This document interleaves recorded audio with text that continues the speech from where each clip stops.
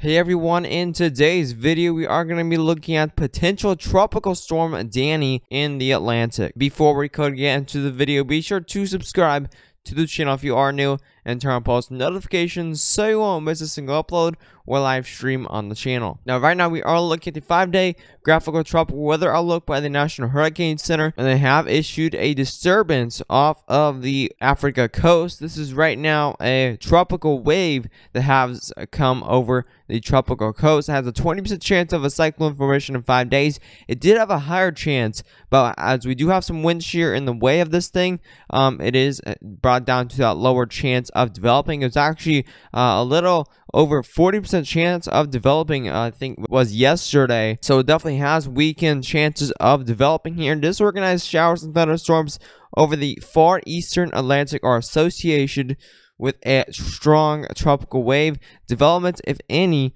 of the system should be slow to occur during the next several days due to marginally conducive environment conditions. This wave is expected to move westward to west-northwestward to 15 to 20 miles per hour across the tropical eastern and central Atlantic through the middle of next week.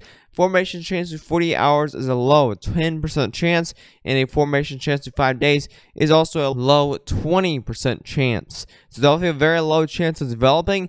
It still does have a chance, but we do have some wind shear of the way, especially over there right near Barbados and those other islands. And like I said, here's the current wind shear values, and we currently have over 60 knots of shear in those red areas.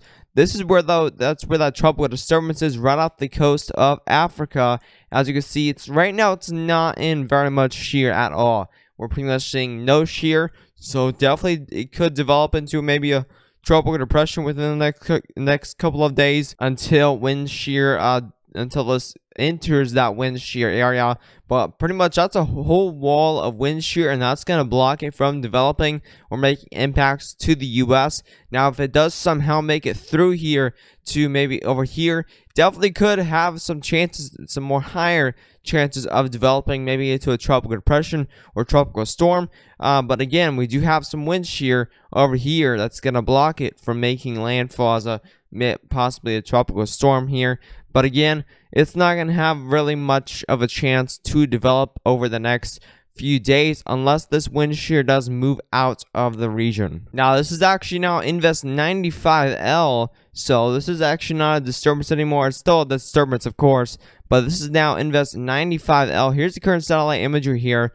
As you can see, we are definitely seeing some convection. It's not very widespread. As you can see, we're seeing some of that convection weakening in more of the southern part of this storm. But we are seeing some more explosive convection, which is good over the northern portion of the storm. Again, this doesn't have a very low chance of developing, but it still does have a chance, especially because it's not very close to wind shear yet.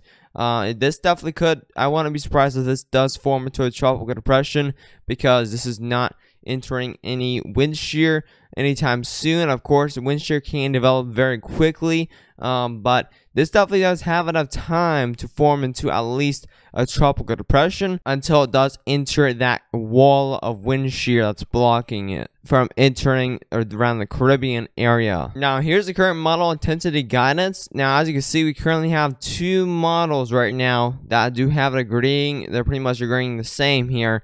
Now, it does have a reaching tropical depression strength, like I said, but then again, it does weaken as it enters that wind shear, and it pretty much dies at that point. As you can see, that's 20 knots, so that's pretty much a normal low pressure system. Still a tropical system, but that's pretty much a normal low pressure system. But as you can see, it does make it to that tropical depression strength, but then it does weaken very, very quickly as it does enter that increased wind shear. Now, model track guidance pretty much has it going nowhere. It does make it to more of that tropical depression strength in this type of region here, but then that wind shear increases in this type of region, and it pretty much dies out there. And that was your update for Invest 95L.